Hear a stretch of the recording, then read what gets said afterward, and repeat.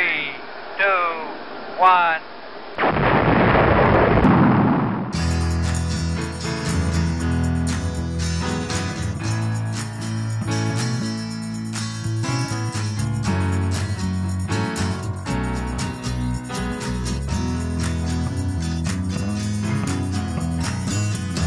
This is Saturday Night's All Right for Podcasting from Radio Elton John for Elton John World. I'm your host, George Matlock. Tonight's show is something of a three-way love affair. Yes, I know it's a great track from Elton, recorded for the Tom Bell sessions, but we have a different kind of sessions going on here of Olympic proportions. For this, we need three special guests to make light of my work. Names to follow.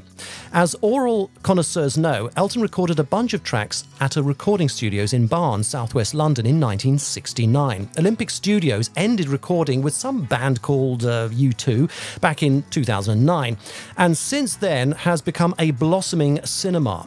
A recent visit to the venue spawned some great photo opportunities, and you can view those in a just-published report on our sister website, eltonjohn.world. But also, it led to a fab discovery. Olympic Studios is set to rise Phoenix style again. That's right. Indeed, this year, in fact, we will be asking one of our guests who knows best more about that tonight. So let's have a big hand for our special guests. Make that a roar this time, please. Not that wimp clap you always give us. Do what Terry Carty did on the album 171170.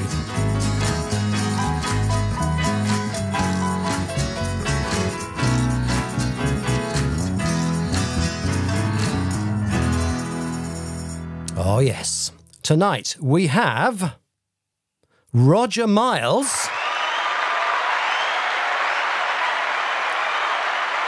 Now, he's an archivist with Olympic Cinema and, wait for it, also a record store manager. We'll be hearing about that in tonight's programme. We also have Elton fan Peter Lewis.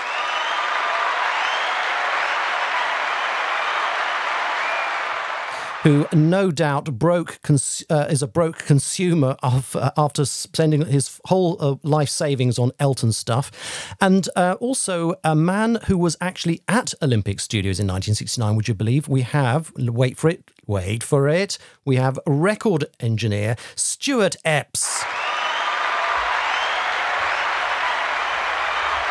Right, thank you. Settle down, everybody. Thank you so much for that. Okay, now, gentlemen, there you all are. Welcome to Radio Elton John. Lovely to have you on the show. Can you all hear us okay? Yes. Yeah. Fabulous. Somebody's very in the distance. I think that might be Paul. Oh, I don't know why. Oh, that's better. He's coming back. He's coming back. You introduced Paul as Peter. Did I? You did. You did, I'm afraid. Oh, my goodness. Do you know why? Because there's a Peter that features in tonight's programme. Paul Lewis, welcome, and sorry about that, Gaff. Anyway, it's live radio, so we're not going to change it. What you see is what you get. Sure. Okay, so let's start with, first of all, with you, Paul. We might as well. So tell us a bit about you. You're an Elton John fan, right? I am an Elton John fan from way back in the 1970s. Yep. One of the first albums I bought was an Elton album. The first gig I ever went to was an Elton gig.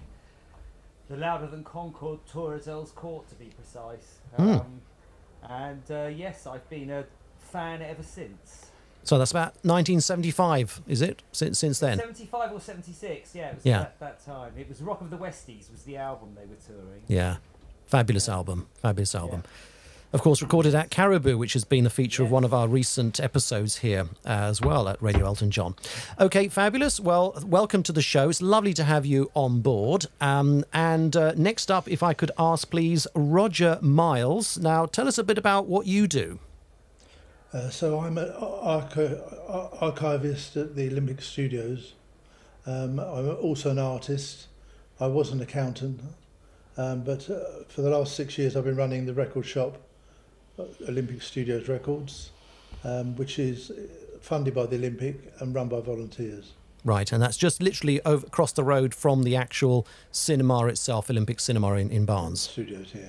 Yeah, yeah. Okay, studios as well. So yeah, now we want to talk a little bit later about this fabulous news about the resurrection of the studios. But before we do all of that, I need to bring in our third guest, which is of course Stuart Epps. Hello, sir.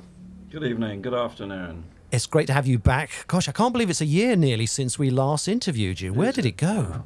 How have you been, Anne? You've been busy in the last year? I'm extremely busy working with lots of new artists. We'd love to offer you the full interview, and you can hear it all. Visit Elton John World or go straight to our launch pad at radioeltonjohn.world. Radio Elton John now reaches 90 countries, and the list is growing. We welcome Elton fans from the USA, Europe, Australia, Brazil, Africa, South Korea, India, Ukraine, Thailand, Egypt, Taiwan, Hong Kong, and many others. Elton's world is a big world. Subscribe today from eltonjohn.world.